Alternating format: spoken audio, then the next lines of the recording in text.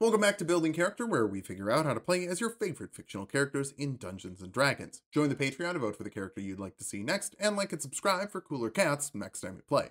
Maybe. Today we're building Sailor Venus from Sailor Moon. True Tulok fans may think, hey, didn't your Sailor Moon videos get taken down by the animation company? And that's true. That's why I'm using footage from the Sailor Moon video game, which looks a lot like Dark Souls 3. I assure you, it's a purely coincidental thing. This is a totally legitimate Sailor Moon video game for the PlayStation Switch.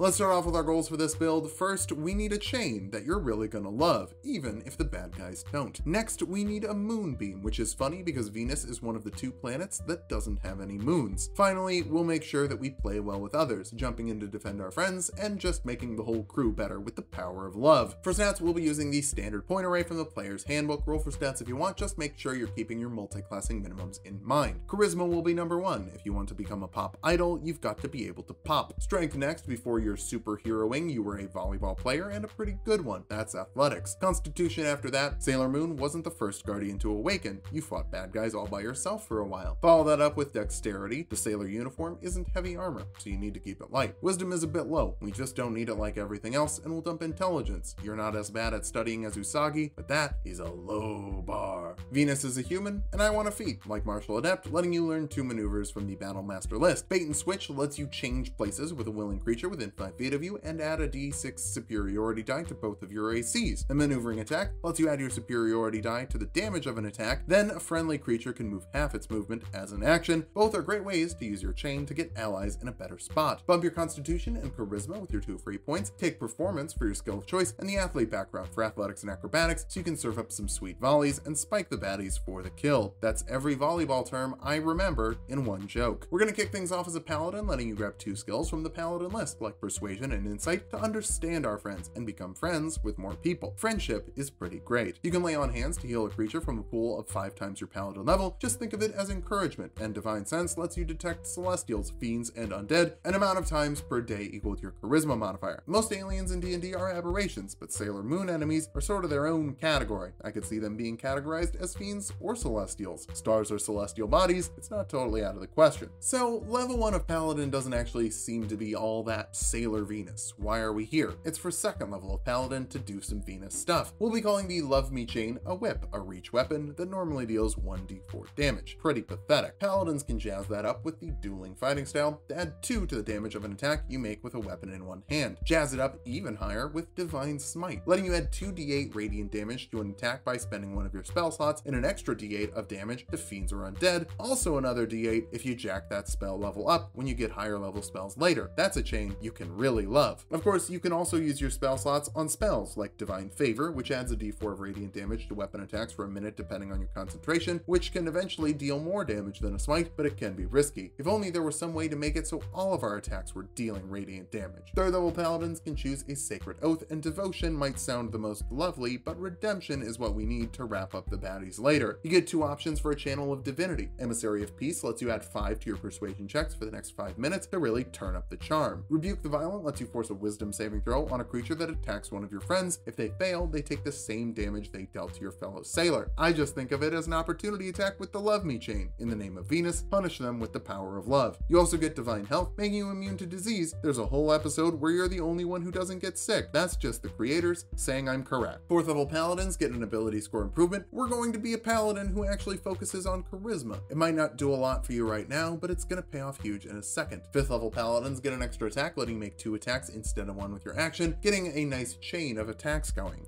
Get it?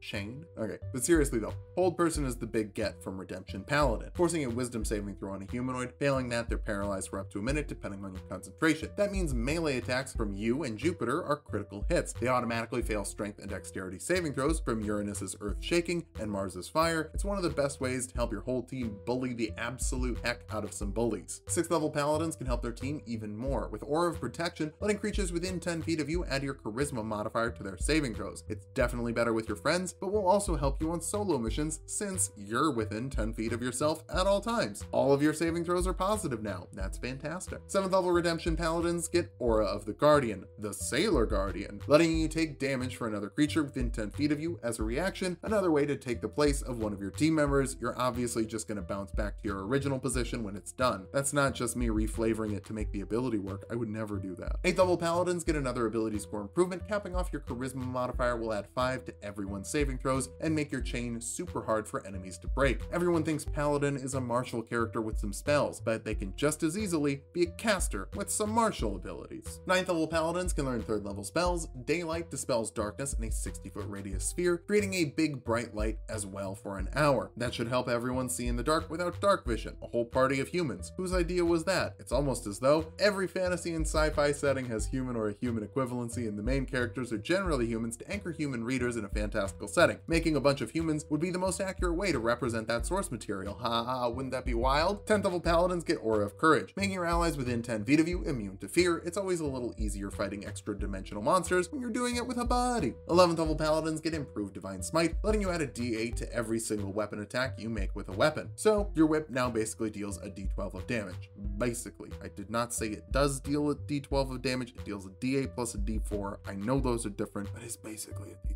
And the bulk of it is Radiant, which isn't as commonly resisted as slashing. That's very helpful. 12th level Paladins get another ability score improvement. Start getting your strength up. Your whip might be dealing decent damage now, but it's pretty inaccurate. I guess that's why you have to wrap people up though. Makes them easier to hit. Quick bounce over to Holy Solely Sorcerer, also known as Divine Soul if you believe the misprint in Xanathar's Guide to Everything. You're favored by the gods of love, letting you add 2d4 to a failed attack roll or saving throw once per short rest. I think attack roll is much more likely. You have a +4 to even your worst saving throws. We're here for a Crescent Beam, and we'll eventually get a couple different options. Sacred Flame is a cantrip version, forcing a dexterity saving throw on a creature, dealing 3d8 radiant damage to those that fail, and you could ignore cover so nobody can hide from your light. Speaking of, light creates a light, without dropping a 3rd level slot, but it's much smaller. Guidance and Resistance give an ally a d4 for an ability check or saving throw to help your team even more. You gotta love having love on your side. Guiding Bolt is a bigger Crescent Beam. It's a ranged spell attack that deals 4d6 radiant damage and gives the next person attacking that target advantage. Everything you do helps the whole squad. I wasn't doing this intentionally, but dang, you're a very helpful gal. Mage Armor makes your AC 13 plus your dexterity when you're not wearing armor. You have the strength for plate, just wear plate. But if you want to fight people in a miniskirt, this will make it a little less awful. Multiclassing a sorcerer level into Paladin isn't all that stressful. Check page 165 of the player's handbook. That's how many slots you have. Now we're gonna go back to Paladin, because we have the beam. That's all we wanted from Sorcerer. 13th level Paladins can learn 4th level spells. Banishment forces a charisma saving throw on a creature, sending them to a harmless demiplane or back to their home plane if they're not originally from here. If you hold concentration, they stay gone unless they're from Earth, then they just come back to Earth, but you're mostly fighting aliens and monsters. 14th level Paladins get Cleansing Touch, letting you remove the effect of a spell from a creature for free, no check or anything, an amount of times equal to your charisma modifier per long rest. Obviously, you're dropping it just in time to get the baddies off your buddy's back. 15th level Redemption Paladins get Protective Spirit, letting you heal 1d6 plus half your Paladin level every round you're below half health, letting you stay in the fight longer until the other Sailor Guardians actually awaken their powers. 16th level Paladins get another ability score improvement. Keep pushing your strength up for more accurate chains. That's more important than actually dealing more damage with your modifier, though that's also not bad. 17th level Paladins get 5th level spells. From the redemption list, Hold Monster is like Hold Person, but without the humanoid restriction, so your chain can wrap up a motorcycle woman monster thing. The monsters in Sailor Moon are wild. Look up Sailor Moon villains if you just want to go on a